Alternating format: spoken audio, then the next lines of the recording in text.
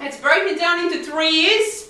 Okay, after the third year, if you want to do medicine, then you need to get about a distinction for distinctions or high distinctions in your third year. The first year and the second year are less important because university knows that you are just adjusting, okay? So they give you some leeway. So if you get distinctions and high distinctions, you're often most certainly able to get into medicine, okay?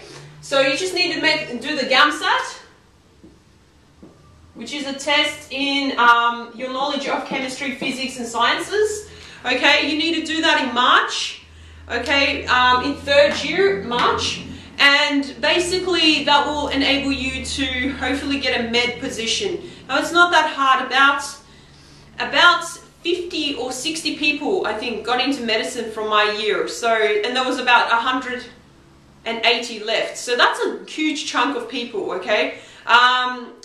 Yeah, so most people just, you know, go off to further studies or like stay and get a job if they want. But yeah, the other people, not most. Okay, then you can decide to do honours. If you don't happen to get into medicine from there, you can do honours, which is another year. And generally from honours, you have a much better chance of getting a med position because it just shows how dedicated you are as a student. Okay, finally you can do your masters and then you can do your PhD and become a researcher. Yeah, so the next thing I want to discuss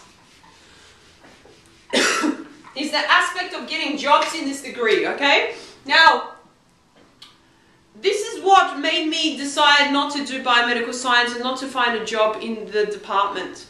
I was comparing the jobs, you know, getting a job for biomedical science and comparing it to getting a job in engineering.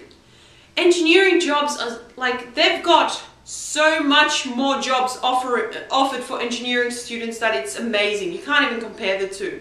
Okay, so